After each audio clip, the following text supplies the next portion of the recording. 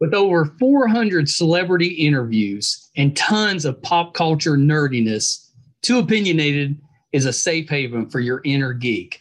Find us at meistercon.com or on YouTube under MeisterCon Pod. And please subscribe. It would really help us out. Thanks, everybody. Hi, everybody. Welcome to another edition of Too Opinionated. Super excited today. I've got actor, director Angus Benfield with me. So welcome, Angus. Hi. Thanks for having me. You are the first Angus I've had on the program. Yeah, there's not many of them in America. Because normally if someone asks my name, I say Angus. They're not sure, and I say it's like the beef, Angus beef, and then yeah. To me, that's a very cowboy name. You should be doing something else. Yeah. Well, there is actually a cattle ranch in Australia. Over here, I think it's called Benfeld Angus Beef Cattle. Mm-hmm. So it's owned by a Benfield family, and it's Angus cattle beef. So, seems like there's some, spokesperson type of situation that could happen there. Maybe.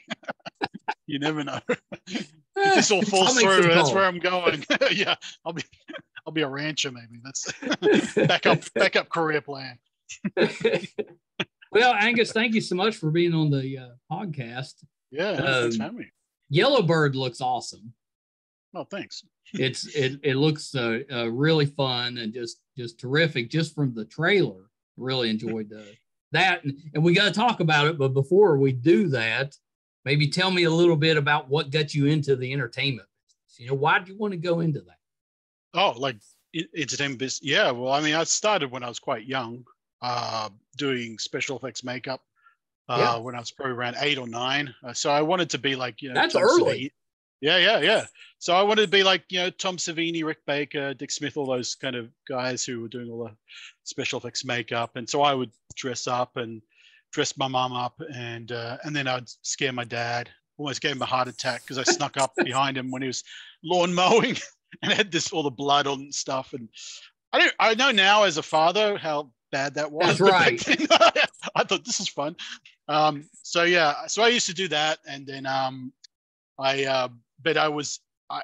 love special effects makeup, and I still do, and I love.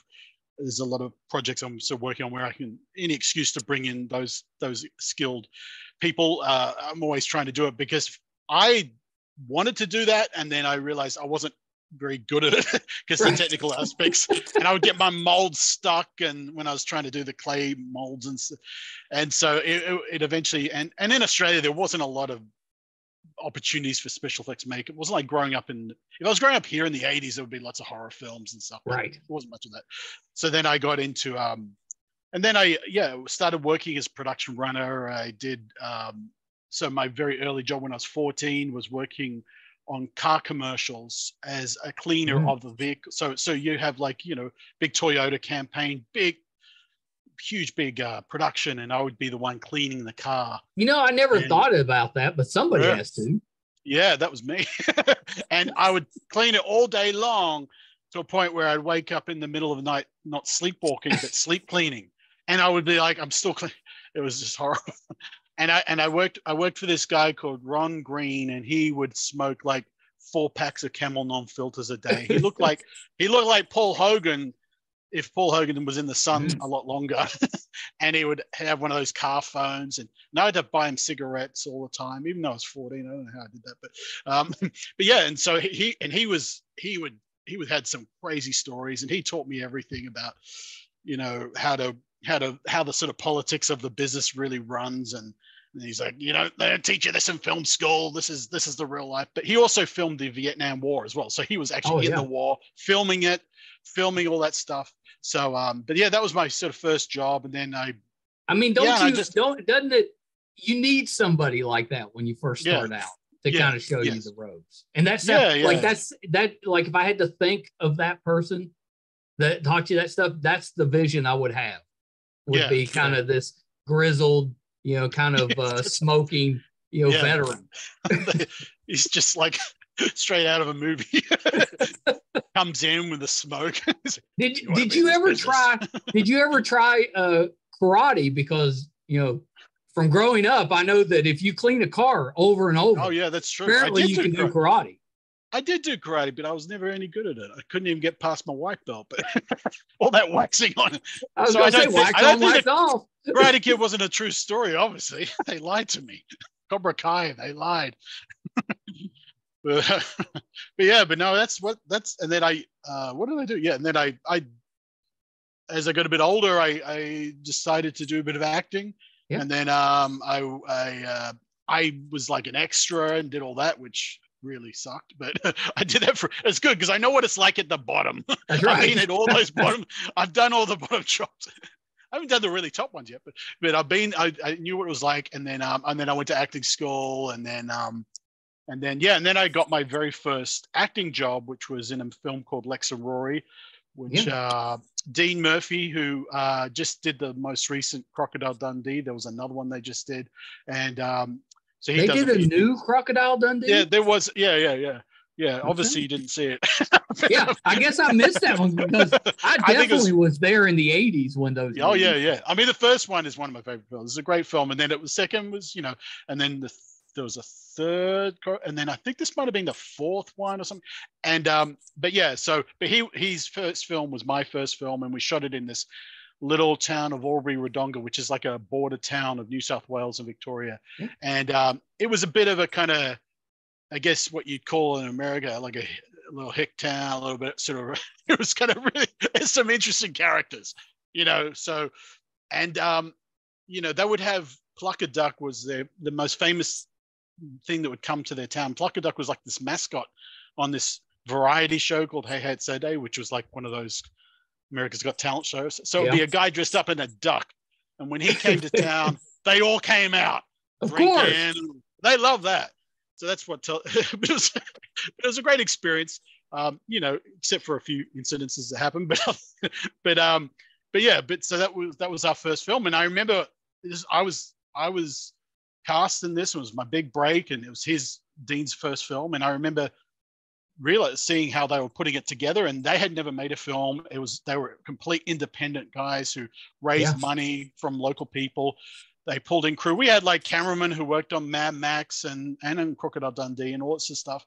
And they all came together, and it was a real hodgepodge of everybody. We had the local gas station was doing the catering, so the food was good. And, of course. And that was it. And when I did it, you start to go, if these guys can do it, then maybe I can do it. And so as my career sort of stumbled along, and I did some TV and things like that, I realized I really love movies, and I didn't really want to just do a whole lot of television. Not that I was getting millions of offers, but I thought, well, how do I just keep going in this business? And look at people like Stallone and how he kind of got into the business, and a lot of Mark Duplass now in more recent times. And I thought I would just want to sort of try and make my own stuff. So that's what I started to do. And I learned how to write scripts, and I learned how to produce, and then I got a job as a distributor. I did that for 4 years, and then that's been a huge part of what I'm doing. And then ultimately the irony was I ended up teaching film school for 4 years at the New York Film Academy in Sydney. So I had never gone to film school, but I ended up teaching it for 4 years. And I tried to do the same thing that Ron Green did to them, was give them the hard truths, but the class of young millennials didn't want to hear that. They didn't like that. So I had to pretend. I had to pretend it was all going to be great. I've raised my share of millennials, and they definitely they know it all. Like that. I was like, this is going to be tough. This is going to be the hardest thing. And they're like, on their phones, tell me something nice. And so I gave up. I said, you'll be fine. Yeah. You'll be fine. It's easy. Anyone can do this. But that's kind of how it's been. And we started making movies and distributing them. And then obviously one of the big dreams of my wife and I was to come to America. And so, that in itself is a huge mission, because we had to, it's not easy. We had to immigrate and do all that kind of fun stuff. And we've finally got our green cards now and we've been here 5.5 years. And we just really we love the US, and we love the culture here. And especially when it comes to, making films, everybody has just a really great attitude, and they want to get in there and, get in there and make films. And I don't know, I just found the atmosphere here is a lot easier. So we've been able to produce quite a lot of content. And And here we are. Yeah, I mean that's a pretty good route, you know, because you worked up from pretty much the bottom, but now you know everything, and you know how a set works, right. You know what you need to do, all of that stuff. Even with the extras, you know about that too. Yeah. That's not terrible. Yeah, I knew you'd done a lot of work in Australia, so I was going to ask you when you got to the States. So I guess a little over 5 years ago. Yeah. Very good. We saw your spot on Inventing Anna. Oh yeah. Enjoyed that, and then the NCIS Los Angeles, you had a little appearance too, which that one was I enjoyed that one. That was because that one you had like your character even had a nickname. Yeah. So that was kind of cool. Super fat. Super fat. Sounds like a pool player to me. Yeah, with a Cockney accent. Yeah, I had to use. So we got to talk about Yellowbird. So I watched.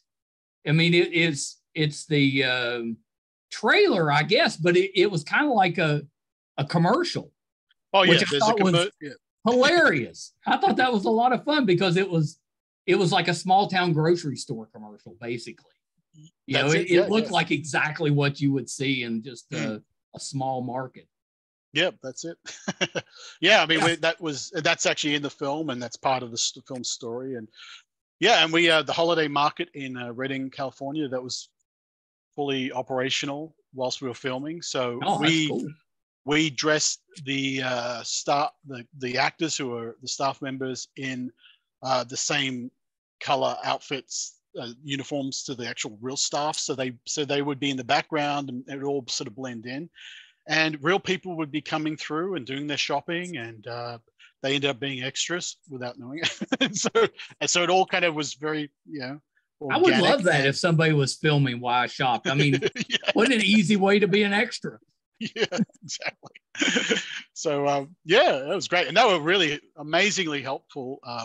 They were really supportive, and they even helped cater the food, because they had like a deli section, and I thought, well, we might as well eat here. And they were great.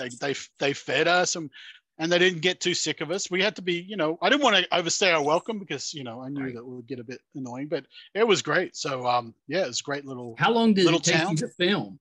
Well, we actually shot the whole movie in 6 days. Oh, that's fast.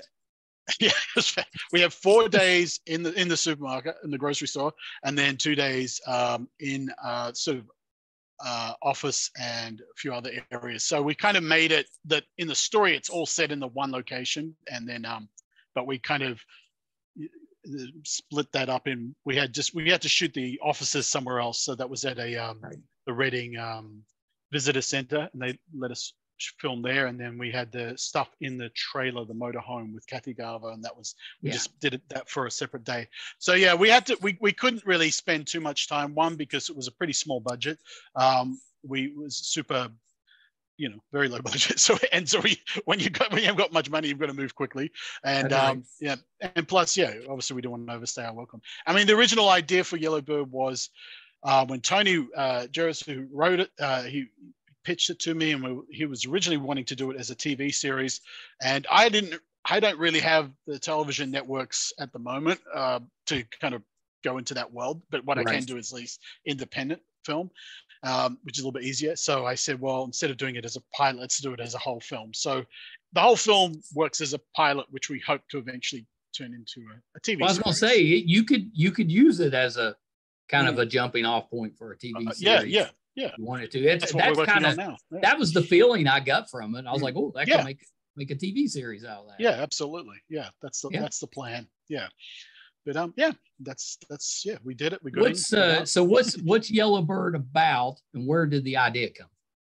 Well, as I said, Tony Jerris wrote the script, and it's about my character Jake Rush, who's a recovering alcoholic, and he's estranged from his wife, and she's pretty crazy, and he's got this job at his career was once, he was doing quite well as in marketing, and then he kind of just lost everything due to a bad marriage and due to his drinking, and now he's in AA. He's trying to, stick with the steps and stay sober. And he's got this kind of pretty low end job as a almost stock boy at a supermarket, at the grocery store. And his mother lives in a motorhome in the car park of the grocery store.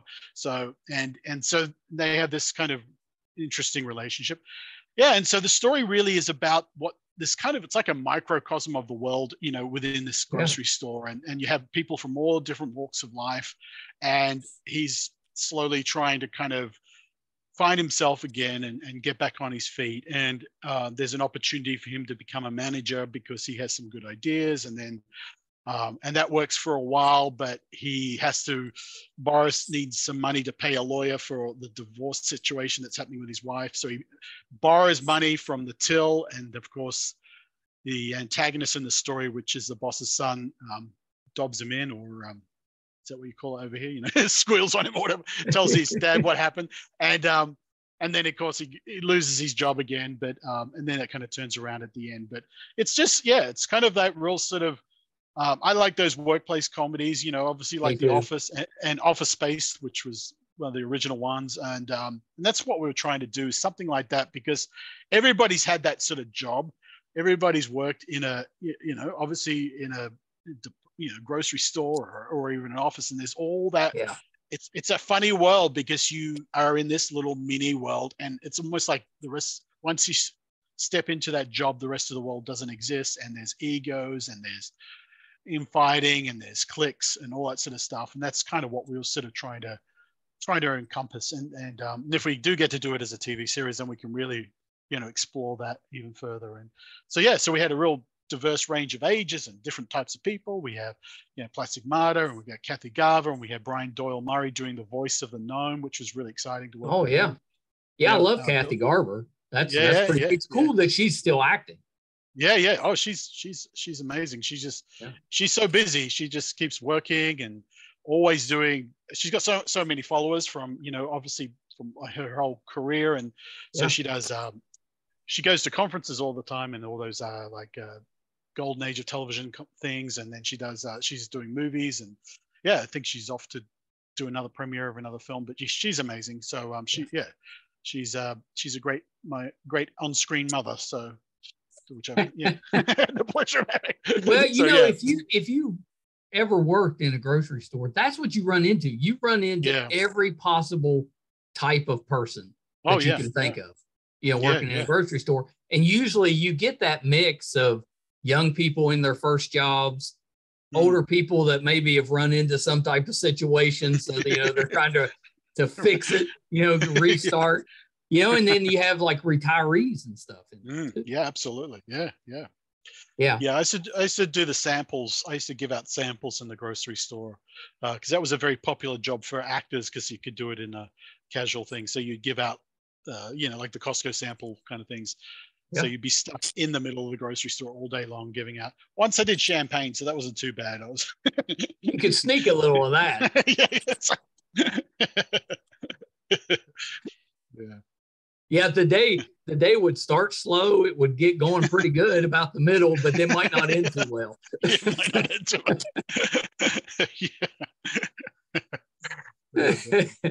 Was it for this, like this type of show seems to me perfect for like an independent type of project and a lower budget, because you should be able to shoot this one with a lower budget.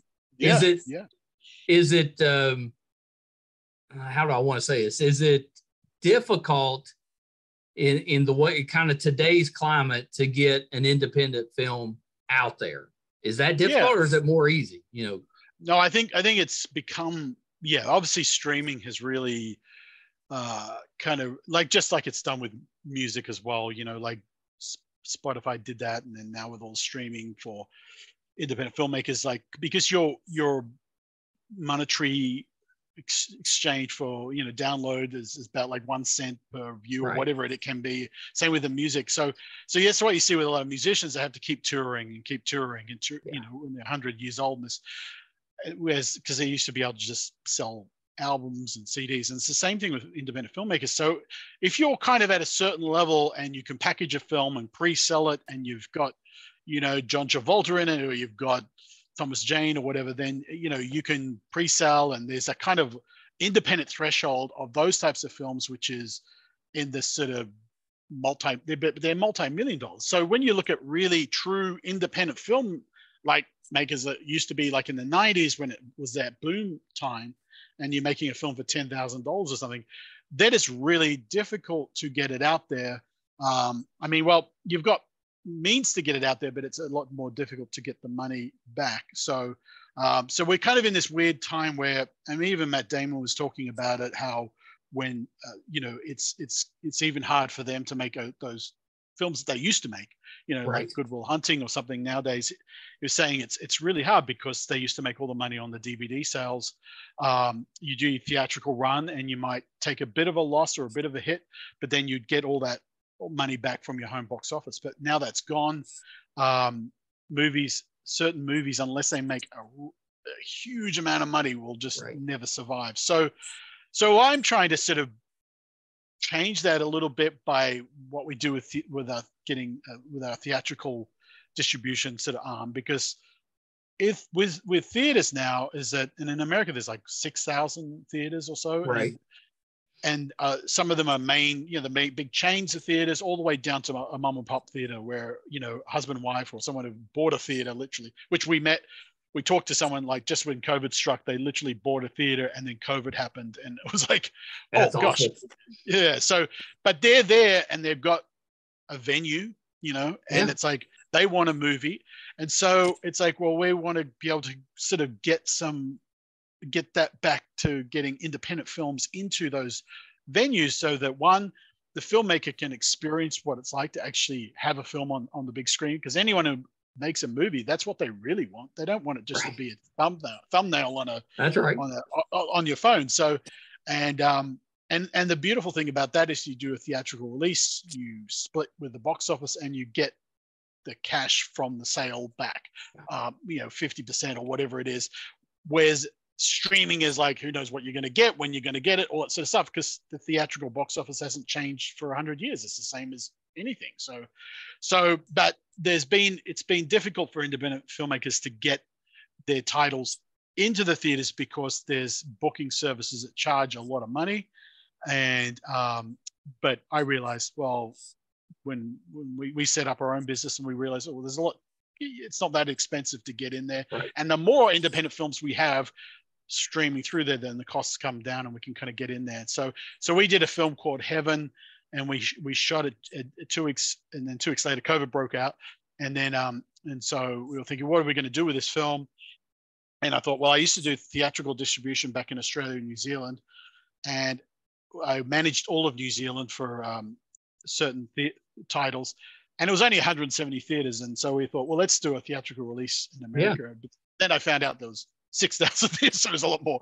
So we went through and worked with it was myself and a lot of the other people involved with the film, and we found the theaters, and then we ended up doing about 500 all up, and during COVID, and that's when we discovered, wow, there's this huge market, so many theater owners want titles, and the studios weren't even giving them anything, so they had nothing. So we came along and said, hey, how about our little film? And they did. And technology now has changed, because you're not shipping big containers. You can ship a hard drive, DCP, and it's so, yeah. So there's a great I think there's a future in that, and that's what we're going to, we did a few theatrical runs with Yellowbird, and then we're going to do some more with other titles. But yeah, so the future, I think if we can get that going for independent filmmakers, it's going to make it a little bit easier, and it gives them a little bit more. But so it's on one hand, it's easier to make the film. On the other hand, it's harder to make the money back on the film because of the streaming platforms. If we still had DVDs, we'd all be happy. Right. I know. I miss those days too. Yeah. I miss the DVDs. I really miss the albums. Yes. Those. Yeah. Although they're kind of coming back as a nostalgia type of thing. But yeah, absolutely. I think it's coming back because artists realized that's where they were making the money. They're like, let's get those back out there. So yeah. I'm glad to see it. Does it make it more difficult that, movies, when they go into the theater now, they might only be there a week, You know, it's quick. Where like when I was growing up, you'd have a movie. It might be at theater for months. Oh yeah, yeah. You know, that type of climate has changed. So I would think that for independent films, it might even be shorter than that, which might make it difficult because you'd have to get a lot of eyes on it in a short period of time. Yeah, it is tricky, especially with the bigger chains. They will be a lot more ruthless with the time you have. You can sometimes negotiate at least 2-week run, minimum 2 weeks. But if it doesn't make enough money, they'll pull it straight away. But the smaller theater chains, you know, they make their own rules too, so they can, you know, so they might keep it going. And they might drop down the number of screens, but they might keep it going for a few more weeks and stuff. And I think it's just trying to cultivate that culture again. It's like with the watch a documentary on the drive-in theaters in America, and you know, I miss those too. Yeah, and there's a few of them being resurrected by people, and again, they, you know, people are starting to sort of go out to them a bit more, and so I think that sort of getting back that culture of people wanting to go to a movie. And again, it's like when you look at the history of cinema, it's like in the 60s and 50s, because the television destroyed the golden age. So the actual theaters were just dying. I mean, because prior to that, in the golden age, you had all those amazing, elaborate theaters, and they were like, you know, those incredible the Orpheums and all that sort of stuff. And then television came, just like the internet has done recently. But television came, and that's it. That destroyed the theatrical going experience, even worse than it is now, because you didn't have anything making $1 billion back then. It was so bad that Fox Studios and Paramount were just being sold off for spare parts almost. So, but then a new breed of filmmakers and a new something different came along, and that got people back. So because of The Godfather and because of Jaws, where Jaws obviously started the summer blockbuster that never existed before that, people suddenly went, oh, there's something to see, so we're going to go and see it. So really, there's no reason why that won't happen again. And I think the only reason why it's sort of being hindered is because of the COVID, and then because of the streaming platforms making deals with the studios to go straight to streaming, so that, you know, there's no theatrical window, or it's a day and day release, and that kills the theater experience. Because if you go, that movie's come out at the theater, but it's also in my living room, you're more likely to go, will I go? But if you can only see it at the theater, then so there's a chance that I mean, I prefer to watch in the theater, but if it's in my house and it's affordable, I'm probably going to stay home. Yeah, exactly. Especially if you've got a whole family there and a lot of people, it's like it can get pretty pricey. But that's because you have a choice. If there's no choice, that's right. Then you might go see it. You go to the theater. Did you do the like the film circuit, you know, the award circuit type of route? We did. Obviously with Yellowbird, we put that in a few festivals, and we're obviously at the IFS festival on last Saturday.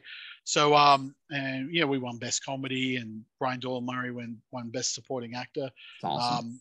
But it's there's plenty of, I mean, there's a lot of film festivals around, which again is a really good thing, because I mean that does give opportunities for, like this was at the Regal in LA Live, so everybody's film in that festival was able to screen on a big screen. So at the very least, you know, if you are an independent filmmaker and you've got no money, you know, if you get into a festival, then at least you can get an opportunity to see your movie on the big screen. I know, and that's a big deal. And have a red carpet event, and that which doesn't cost you any money. So that was a great festival, and there's a lot of them like that. There's about 6,000-7,000 film festivals all around the globe, and Film Freeway, you could just upload your movie and submit to all of them.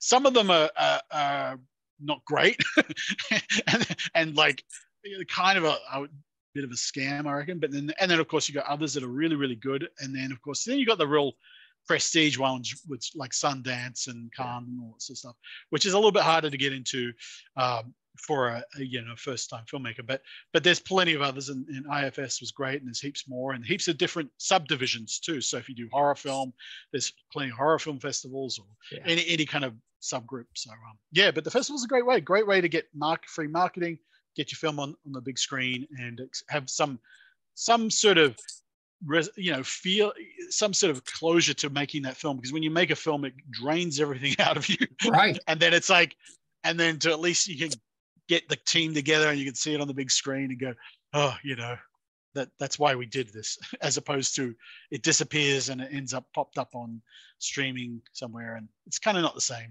It's not the same. Yeah, I can totally agree with that. So when I was prepping for our interview, you've got like, I don't know, like a whole page of projects in some stage of development. Yeah. I mean, where do you find the time to do all that?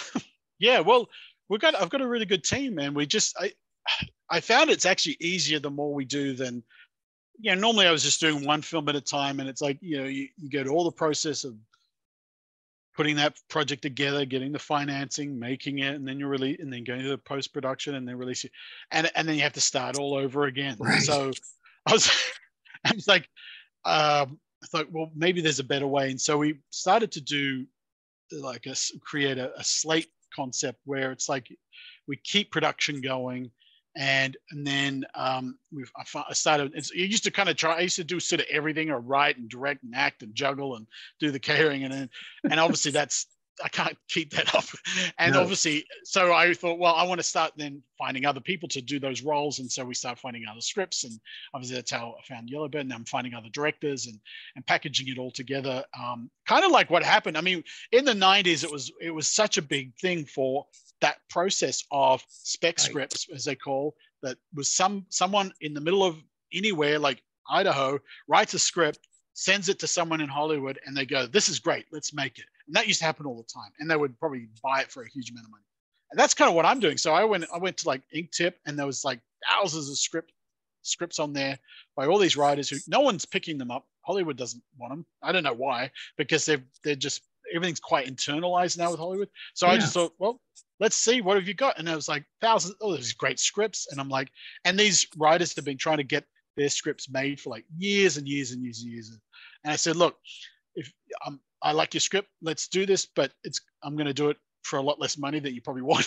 We'll be smaller budget, but we will get it done. And then of course we don't, and everyone's been like, yes, I just want to get it done because I don't want to wait 10 years or, never see the light of day. So we started to get a bit of a system where we found scripts and started optioning and finding directors, packaging, finding financing, all sorts of stuff. And then you can reduce your overhead costs because you're working with the same people. Right. And then it also means people can have more steady income, because as independent filmmakers, it's horrendous because you may work one day a year and then that's it. So we want to try, and that helps with sort of a regular sort of jobs and regular income. And there's a momentum that comes. And then as we start moving, we start to gather more, find different teams and production teams all around. So we've got people in Reading, we've got people in Texas, we've got people in North Carolina. Oh, that's awesome. Yeah. And so it's like, yeah, so we obviously Yellowbird, then we've got 3 in post at the moment, and then we're 1 in pre-production, and another 3 to 4 to go to the end of this year, and then next year we'll just keep going. And we're finding more people hear about and they want to be involved, and it's like a crazy circus that's kind of slowly growing. More and more freaks are coming along. It's like the bearded lady comes along, and the giants. I mean, it's like, pretty great. You're probably building a base of people who can help you with that sort of thing. So it should probably, in my opinion, would get a little easier as you go along, because your system gets better. Yes, that's right. Yeah, and we refine it. We learn what works, what doesn't, and it's just like growing a business. And we're just we're trying to expand and grow. And that's sort of what we're doing. And then when it comes to distributing it, it becomes a lot easier too, because we have multiple titles and we can start to build up a bit of a brand. It's like, well, they're those guys who do those independent films, and that's playing at the theater down the road. You kind of build that brand. I mean, New Line started with I've forgotten the guy who started, but he started in his bedroom, and then he doing distribution. He had no office, and he picked up John Waters films, Pink Flamingo and all these things, and then eventually got Freddy Krueger, the Nightmare on Elm Street, and now they're a huge, massive $800 billion conglomerate. That's the dream, right? That's the dream would be to eventually get to the point that you're one of the big boys. Yeah. We'd love to have, that's what we want to do, have a studio and be able to, just keep making great films. And I just really like films that they used to make, just a whole mixture of genres and stuff. And that's what we sort of try to do. And it's great. What's the name of your company? We've got LAMA Entertainment is the name of the company. And so that kind of formed when we did Heaven just for the distribution side of things. We had people in Massachusetts and we were in LA, so we kind of called LAMA, and we just kind of formed that, and then it kind of took off. So we had that for sort of a lot of genre stuff and distribution, and then we have Bridge and ACORN. It's kind of another division, which is more for like kids films or family friendly kind of stuff. So we kind of we have two, it's kind of like what Disney did with Touchstone back in the day. They kind of created that to do films like Splash because they wanted, so we have different avenues. So if we want to do like a horror film or something, we can go through LAMA. If we want to do more kids film or family friendly thing, we go through Bridge and ACORN. And that's sort of, and that's kind of how we kind of got there. I love that. I was looking over your shoulder at some of your figures. Yeah. Is that some of Universal Monsters? Is that what I'm looking at? Yeah, that's Bela Lugosi's Dracula. Yeah, that's an official, like his family estate actually is licensed these figures because Bela never, if you remember watching the movie Ed Wood, how his career, like he never got anything after Dracula and he ended up broke and almost homeless. And so it's great that his estate's getting money from the sale of nerds who buy growing up, I loved watching those movies. I mean, especially around Halloween, they would, they do the marathons that you could stay up all night watching the black and white type of horror. Yeah. That was great. Yeah. No, but I've got lots of crazy. They were terrific. Peter Sellers there. Peter Sellers there from Pink Panther. He's really good. I remember watching Pink Panther at the theater. Pretty sure I snuck in to see. Yeah. Maybe not, but I'm pretty sure. See, those movies were hilarious. Yeah. No, he was in the original as a supporting role. David Niven was the lead. That's right. And then he just did such a good job, and he eventually became the lead. And then the franchise, him and Blake Edwards kept making it, and they hated each other, of course, but because Peter was crazy, but they had to. The only way they could make any money was to come together. I was going to say they worked well together, so that worked out okay. Yeah. Well, so where can we watch Yellowbird if we're watching? Well, you can watch Yellowbird on Amazon Prime and Tubi. And they're probably the easiest places to find. Yes. If you Google, it's good too now when you Google a film, it will give you ways to watch. We have been picked up by several other platforms, but they're definitely. But I don't know whether it's been released there yet. But but definitely the easiest way is if you're Amazon Prime, if you've got a subscription to that, or Tubi if you don't. Anyone can watch anything on Tubi. Yeah. You can check Tubi's been pretty nice because I mean, you get commercials in there, but it's a free service most of the time, so you get a lot of good content on there. Good classic stuff too. I was watching Sword and the Sorcerer.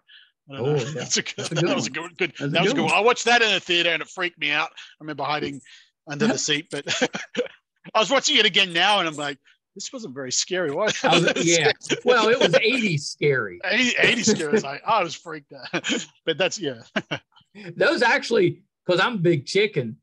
But I can watch the 80s horror movies now. I couldn't watch them then, but now I can stand it.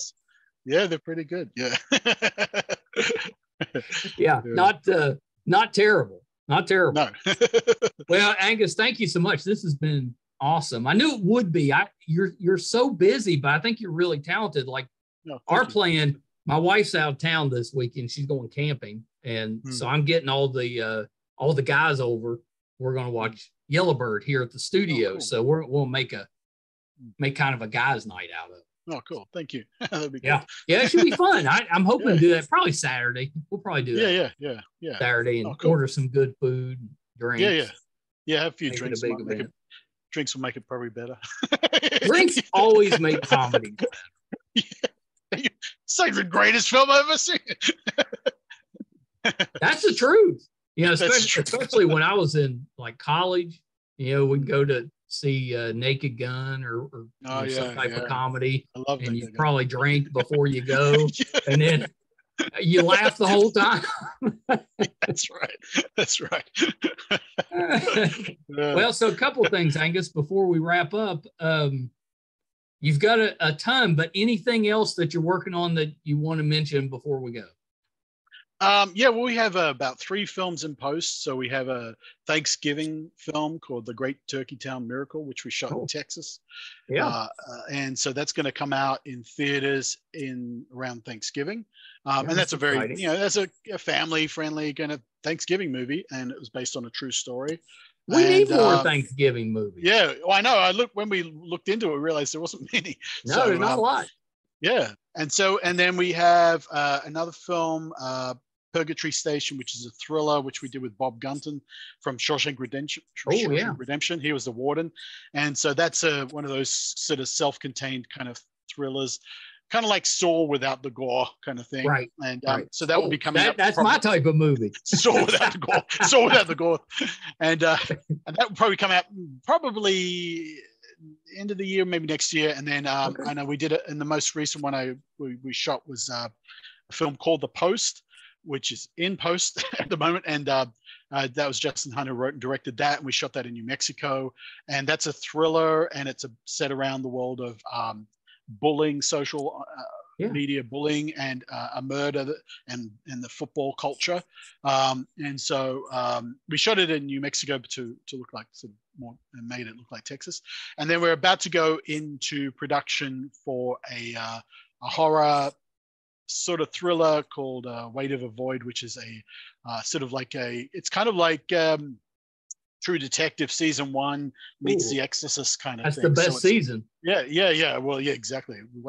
So it's got that sort of vibe where it's a psychiatrist and his brother who's a priest, and they're investigating a child that's gone missing, and then they just discover this cult and stuff. So the idea is we hope to do more sort of like as sort of a spin-off on that, do a few sequels. And then other than that, and then we're trying to do another movie called The Keeper, which is a true story, and that's for to help vets with post-traumatic stress disorder and suicide. And that was George Oshlem, whose true story of he was an army vet from the Gulf War and came back and would take name tapes of soldiers, all vets who had committed suicide, and walk along the Appalachian Trail, do the full walk. Oh wow! And so it's a true story, and I've actually got the pack and the name tapes and everything, and George, and we're working on the locations we're going to film on the Appalachian Trail, and it's a really heartfelt story. That's in my end of the country. I'm in West Virginia, but that's where we'll be. Yeah, we're going to be there, and so it's a great story that will help vets who are struggling, and we're going to tie in with some support groups, and then we have another couple of things if we can squeeze them in at the end of the year. Otherwise, they'll roll into next year. But I guess that's enough for now. You're so busy. I'm going to keep it going. Do you get any time away from the entertainment business? Not really. I guess. It seems to be always happening, but it's good. I like it. I mean, I love films, and it's something. I enjoy it. Sometimes it knocks the joy out of you. That's the downside of, as Ron Green would have told me when I was younger, and I tried to tell the millennials, but it does sap that out of you. So it's kind of like you kind of get so consumed by it. But I don't know. It's good because my wife works with me on it, and so that's great. Yeah. We try to do other things, but it seems to be. Then I end up just talking about work all the time. So well, I mean, if you both love it, there's nothing wrong with that. Yeah, and we're trying to fight. You got to keep finding the joy in it too, because again, is when you're making a film, you can lose it, and so you got to. That's why it's nice to kind of remember what we're doing and remember why we love it. So, but yeah. What do you do to celebrate once you get one complete? Is there something special that you and your wife do once you finish something? Or is it just on to the next one? Yeah, you sort of like, the problem is too, you have this thing called like I call it post-production blues. So if you have a really good shoot and then you finish and you're not doing anything, it can become really depressing because you sort of, so we kind of, I think part of it is working towards something else. But I think, oh gosh, it's hard to celebrate. There's one thing that the Farrelly brothers were talking about, which who did something about Mary, and they said this really good thing, which I think is very true. They said there's no champagne moments. And they meant that, like, whenever they celebrated something, they go, let's get the champagne. We got this great film deal or something. It went south really quickly, and it was never any good. And when they didn't, and they thought it was going to be terrible, it was really good. And so they just gave up. so that's, I could see that. You just keep going. Just keep working. Well, so last thing, Angus, before we wrap up, where can we find you? Where can we find Yellowbird on social media? We've got you can find me on Instagram. Just my name. I think it's Angus Benfield Official on Instagram. LAMAentertainment.com. You can see all our things that we're doing. And obviously there's Yellowbird, or there's an Instagram site for Yellowbird as well. And I think I don't know the handles, but if you Google that, but it comes right up. It comes right up. Yeah. Well, Angus, thank you so much. This has been just terrific. When you get, the next big one out, come back. Oh, that'd be great. Yeah, I'd love to. Yeah, we'd love to have you back on. This has been terrific. You've got a lot of projects that I was looking at, and I was like, that sounds pretty good. Yeah, cool. So I'll be waiting anyway. That's great. That's great. As long as I sell one ticket, that's right. You got one sold. I reach one person. You're not going to get shut out. I can tell you that. All right, that's Angus, hold on 1 second. Well, I enjoyed that. Angus Benfield, hopefully you enjoyed that as well. The new movie is Yellowbird. Make sure that you get out there and support Angus and what his company is doing. It's not easy to produce and direct, and sometimes to help with the writing and to even act in the films. It's a lot of hats. So he's a hardworking guy, really talented individual. We've enjoyed him in everything we've seen him in, and I can't wait to watch Yellowbird. It really does look just fun and funny. Reminds me a little bit of our good friend John Lear had a show about 20 years ago called 10 Items or Less that was on TBS. Just hilarious. A lot of really good people in that one. This one reminds me of that, has maybe a similar feel, different story, but a similar feel. And if it really does have that similar feel, it's going to be hilarious. It's going to be a really good movie. So looking forward to that. We'll be watching in studio this weekend. Thank you guys so much for tuning in again this week. If this is your first time finding us, welcome. We really appreciate it. We'd love to have your support. It's real easy to do. It's free. All we ask is that you subscribe. If you prefer to watch, our YouTube channel is MeisterCon Pod. Just hit that subscribe button. If you're listening, wherever you listen to your podcast from, just subscribe there. That'll help us so much. Difficult to get, just like it is for independent film, getting eyes on that, no matter what the quality is, just getting the eyes on it, difficult.